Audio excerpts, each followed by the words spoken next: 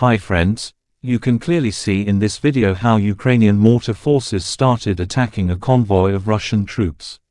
The video begins, and the first thing you see is a convoy of Russian troops moving from one direction to another, clearly visible on Ukrainian drone cameras at night. Then the Ukrainian troops, a convoy of these Russian troops. Drone cameras monitor scenes moving in one direction.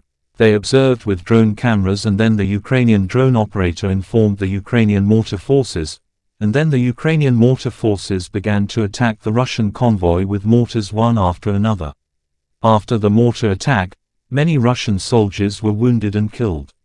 What you see in this scene hasn't been tested yet, and the exact location has not yet been found. The FastX News channel brings you the latest breaking news videos and commentary from India and the world. So if you like the videos, please like and subscribe. And if you are watching the video on Facebook, don't forget to follow the Facebook page. Thank you.